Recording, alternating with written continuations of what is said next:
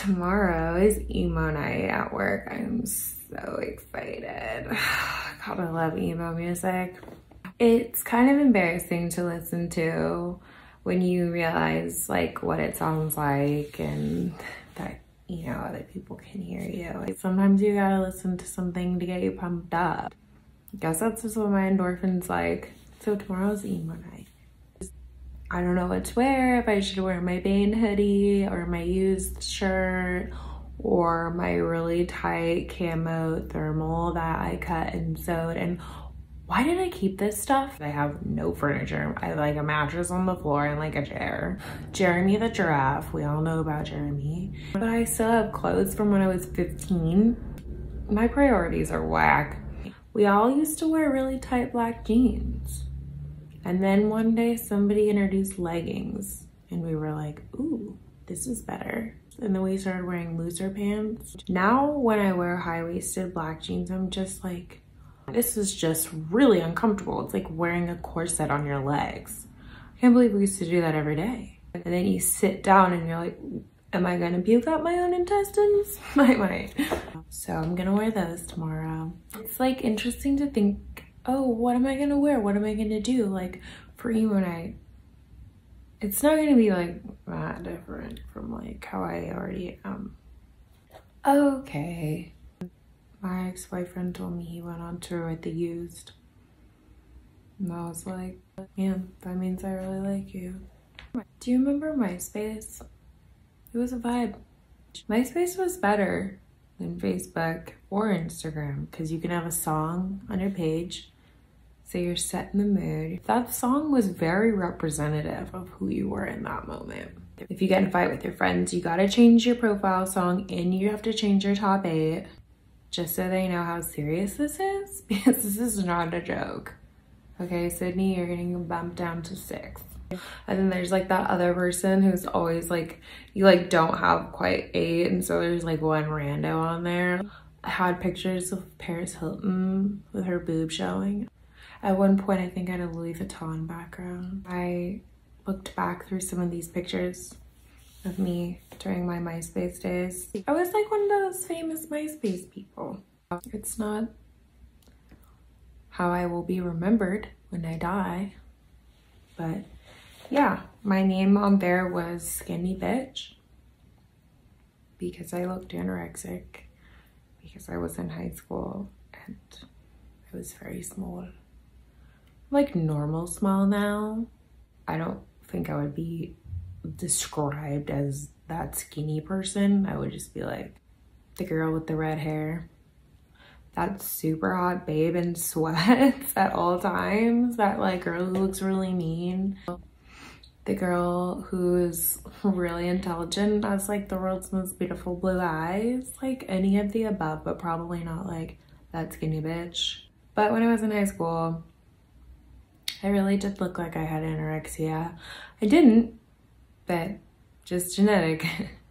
I still had baby teeth until my senior year. My wisdom teeth were growing in and they were like, do you want us to get this baby tooth too while we're at it? And I was like, yeah, sure. If it's not budging on its own, I guess you might as well yank it. Just a late bloomer, which is good. So maybe when I'm 100, I'll look like I'm like 60.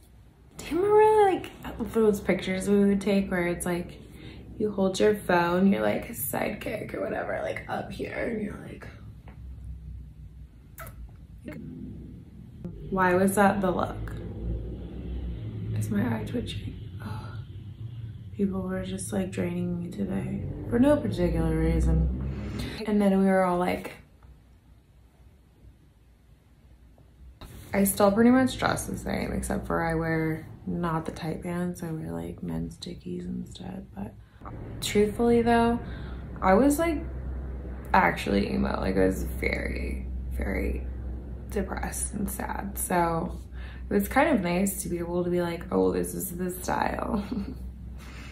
So it's like going to a funeral. It's the only place where you don't have to pretend to be nice.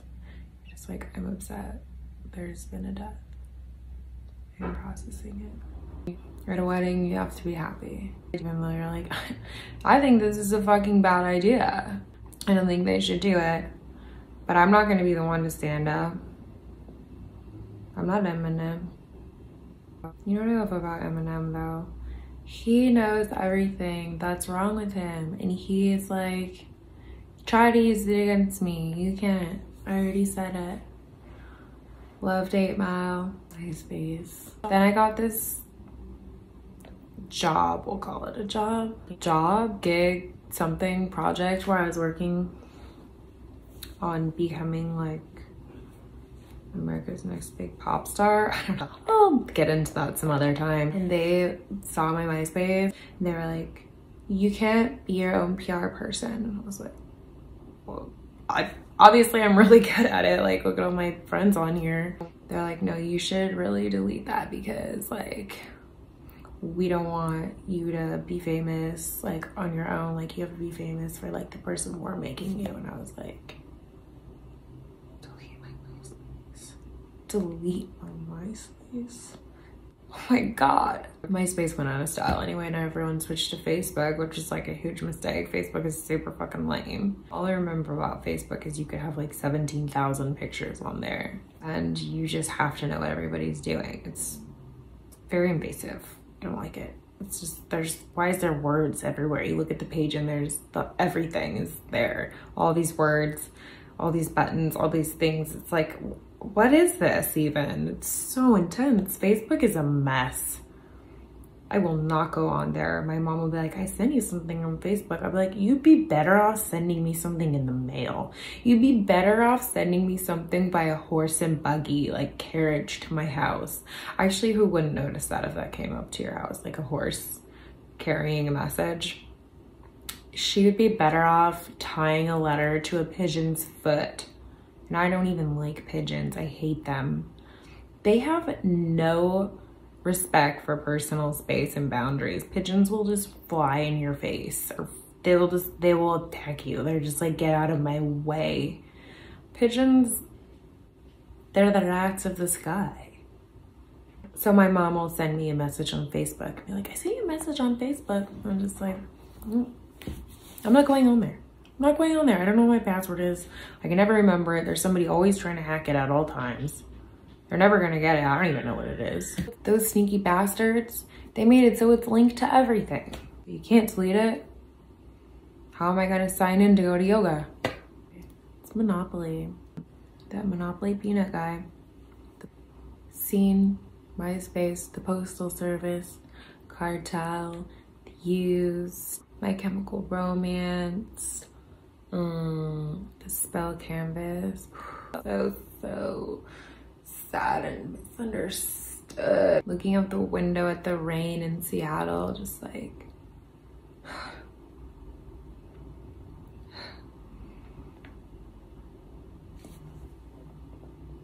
taking a picture with my camera that I carry around. The like pink Costco camera. I mean, I don't know if they got theirs at Costco, but I got a lot at Costco because my dad's obsessed with Costco, and every time I go to Costco with my dad, I know he'll get anything I put in the cart because he's like, it's from Costco's the best. He's convinced it's like really high quality. I mean, I did get this sweater there the last time I visited. It has chocolate milk on it. I have a problem with MySpace. I had a whole blog of like all of these fake profiles of me. That's kind of scary because if that happened then, what kind of pictures of me are circling the internet now? They're definitely probably way worse. People are probably making a lot more money off of me than I am.